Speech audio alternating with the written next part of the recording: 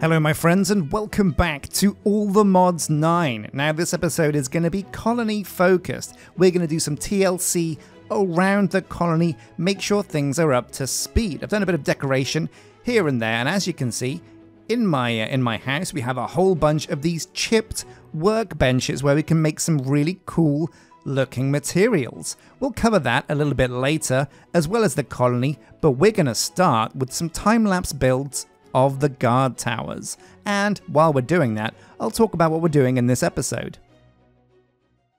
Now Ambriel is so quick at building these guard towers that basically, yeah, she'd almost finished building this before I'd set the camera up, and we don't even need to time-lapse this. She is just storming through. Level 1 guard towers, very quick to make. So we're focusing on the colony this episode, and what does that mean? Well, it means getting jobs for all the guards in the guard towers. It means fitting them out with the best gear they can have, hiring new dudes to fill in for the guards that we have. We're also going to need to build housing for the extra roles we want to have, and I'm thinking we might build a few buildings this episode. I'd really like to build a mine for one. A fisherman's hut would also be really cool if we can get that close enough to the coast. And something we also need to consider is a university. Now it looks like your advice was spot on regarding the paxel. She will use the stone paxel to clear out dirt, stone, and wood as an axe, a shovel, and a pickaxe.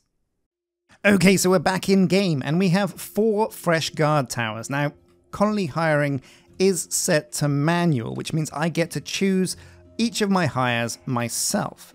So number 1, we have Jensen Callistus already in this guard tower. Great. Okay, let's head over to the next one.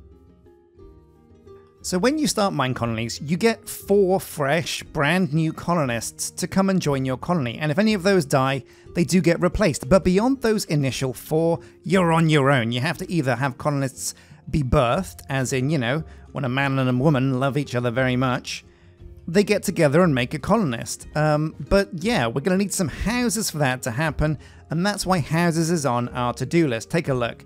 So basically we've got guards. Boom, that's what we're doing right now. Hire new guards. Number 2, tool these mother truckers up. We're going to get them some armor and some weaponry so they can defend and do their jobs. Number 3, houses, question mark. Why the question mark? That's because we're going to look at houses, see what they have to offer, and see how many we can realistically build, because they could be very expensive. Number 4 is a mine, and they called it a mine. We're going to build a mine because I think mines are cool. Number 5, a fisherman's hut. We're going to see if we can build that on the coast because it's quite far away. And number 6 is the level 2 builder, the final piece of the puzzle.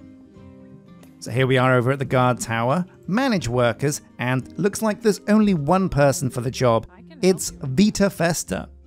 Now there's 3 types of guards. There's knights who are, as you can imagine, close quarters, archers who are ranged, and druids who, they just basically buff your dudes.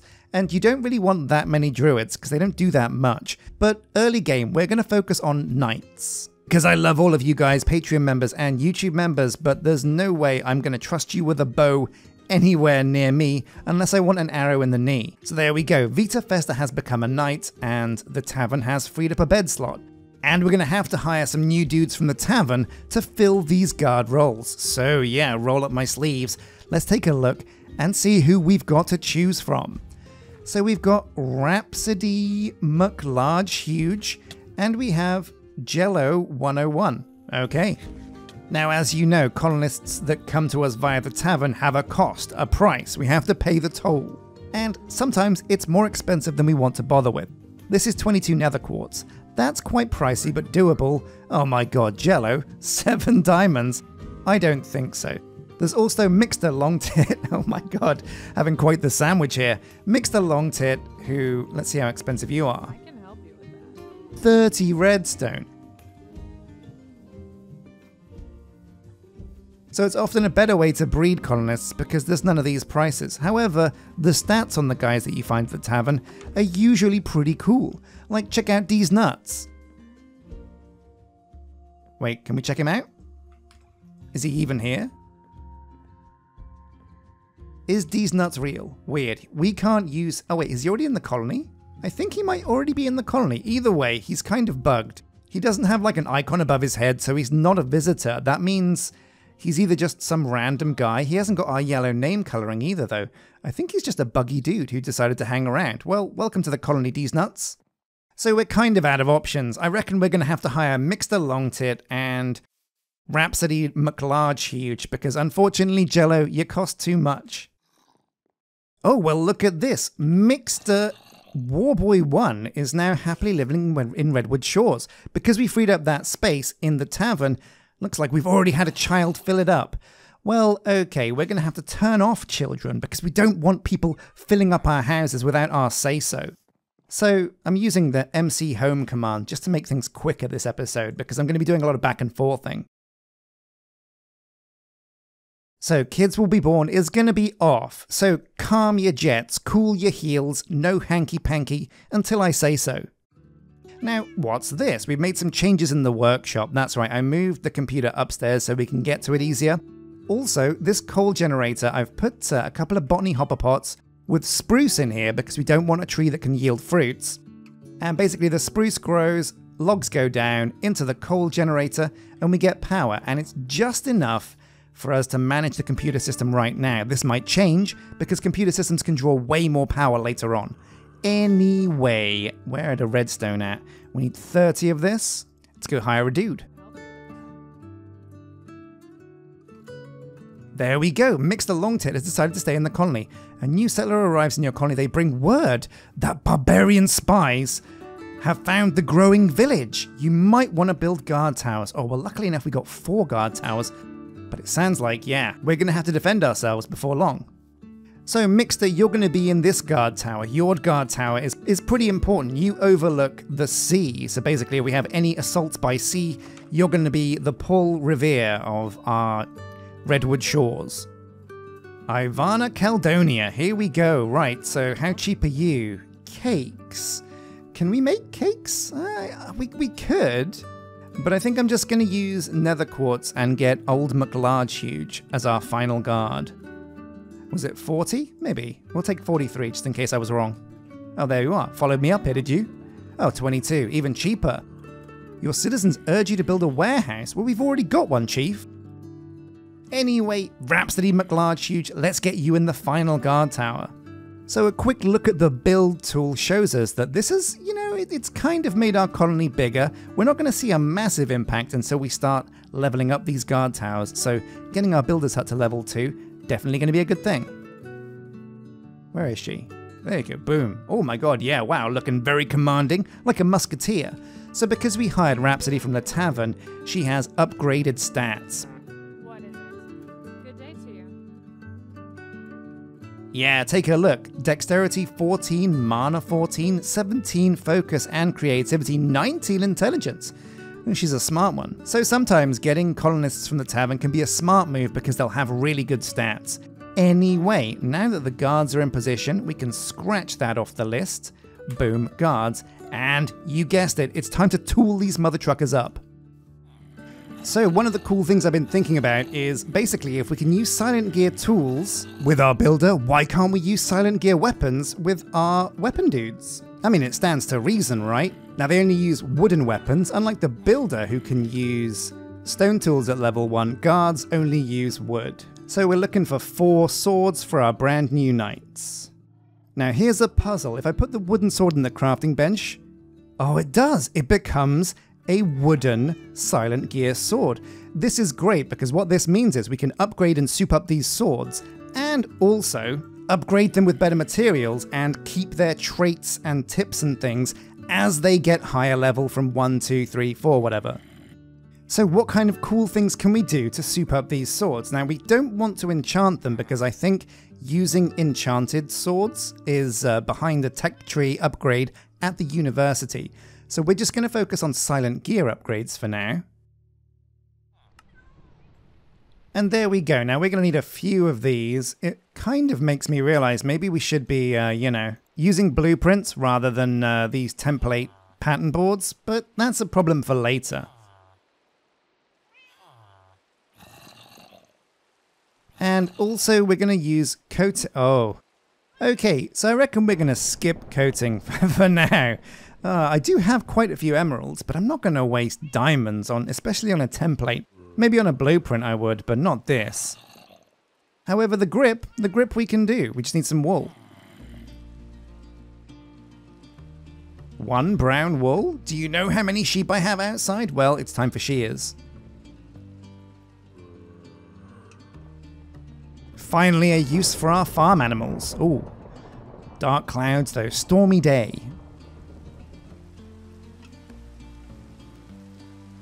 Hello, my friends.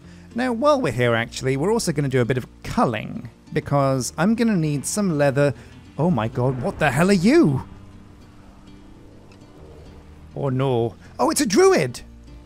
Ooh! Okay, let's take him down. Also, why are there dudes?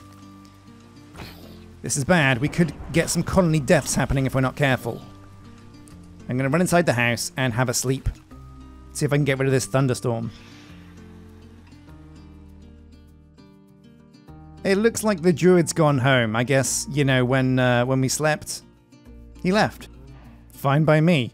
Let's kill some cows and get some leather. Oh my god, so many of these beefs.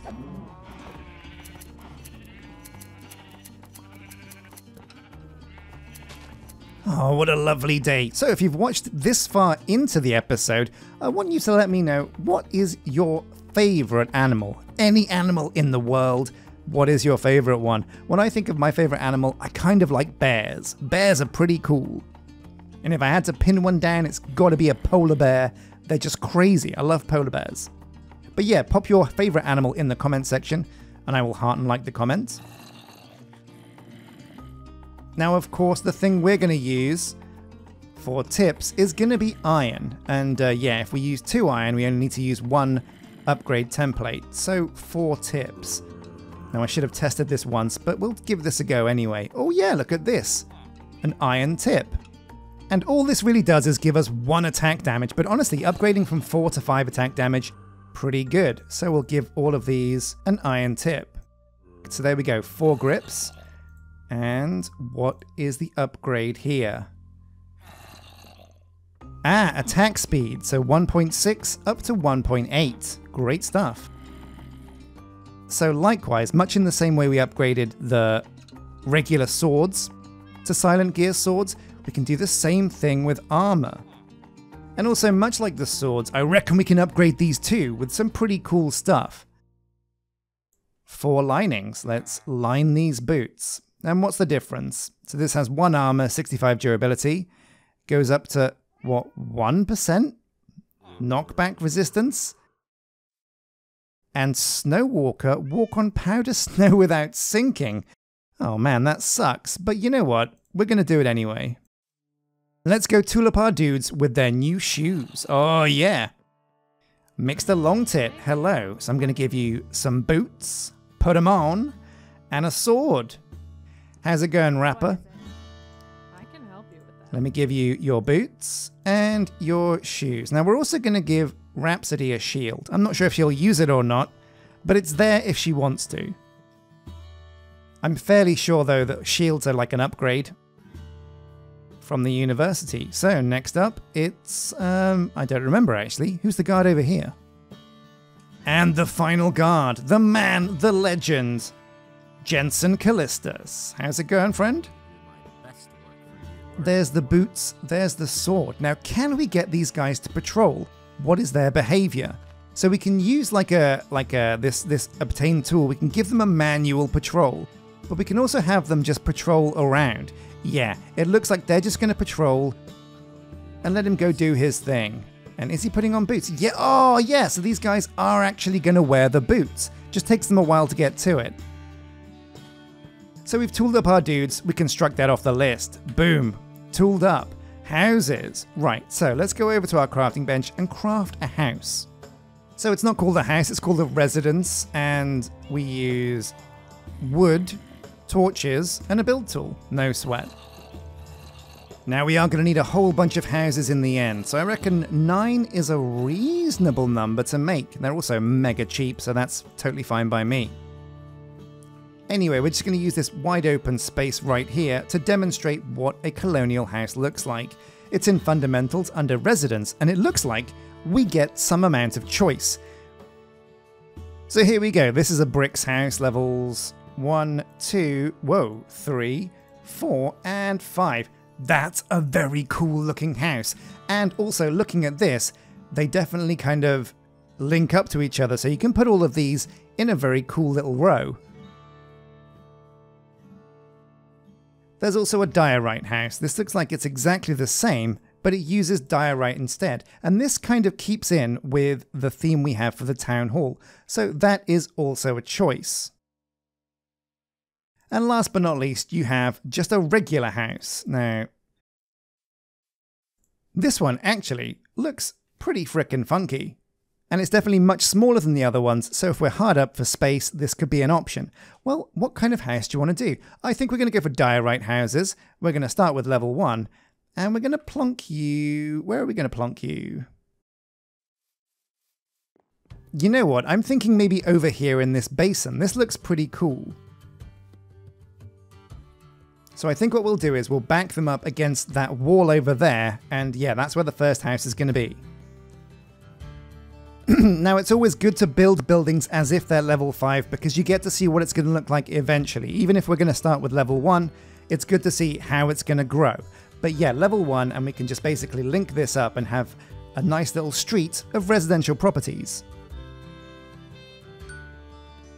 Now, we're not going to build this yet. It's in position and we can come back and build this, but we want to save our builders, time and effort, because the builder's hut level 2 is the real important one this episode.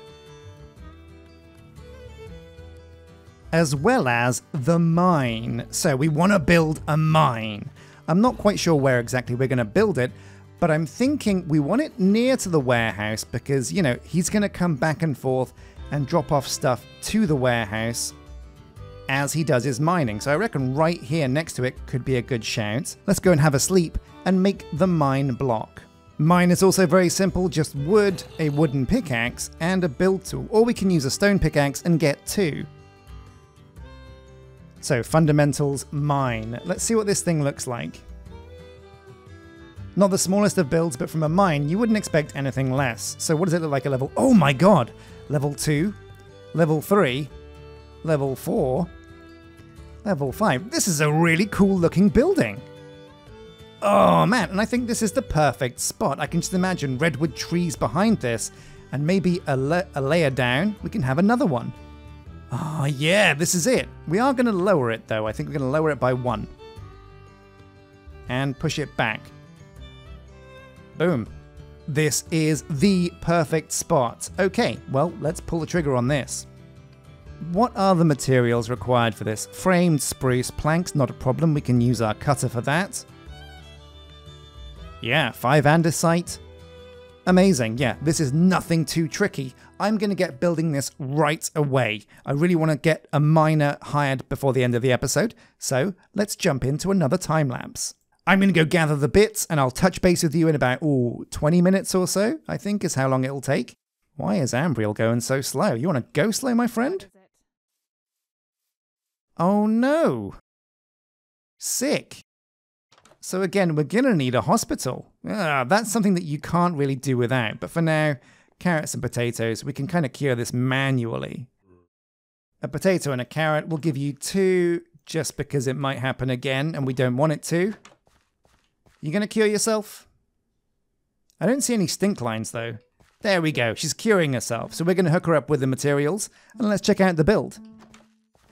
So the mine, and this is a real exciting build because while it's not exactly the best resource generation money can buy, it is 100% fire and forget, and also you never really know what your miner is going to find. For example, last series my miner hit a pocket of amethysts and filled my warehouse with all of that lovely crystal goodness. But also he dug a little bit too deep and exposed some evils that should never have seen the light of day. However, I feel like we're not going to dig up anything nefarious this time. I mean, I hope not, right? I guess we'll have to wait and see. The long part of this build, as always, is the digging and preparing the area. And that's an example of where better tools are really going to soup up our builder's speed. However, when building a mine, the builder has to actually dig out a little bit more because he's got to dig the initial hole for the mine to go in. What you see on the surface of a mine building is only really half of what the actual building is.